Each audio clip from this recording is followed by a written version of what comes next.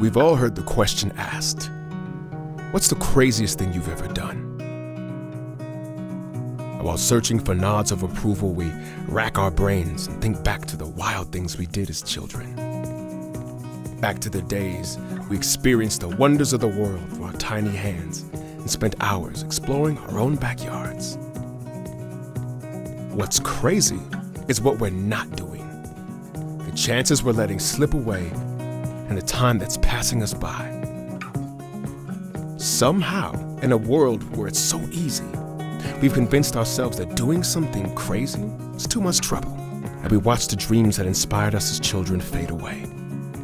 Those dreams that told us to go places and see amazing things, to meet new people, expand our horizons, and create lifelong bonds with people so different that lives could only exist in fairy tales.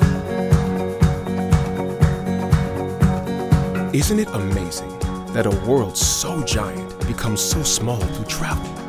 That you can fly around the entire world faster than you can drive across most countries, and that you can meet someone for the first time so far from home, yet it feels like you've known them forever. So while surfing pages of endless information, you stumble across an image or a story that for a brief moment reminds you of whom you once wanted to be. And as you sit there, staring, you think to yourself, maybe this time things could be different.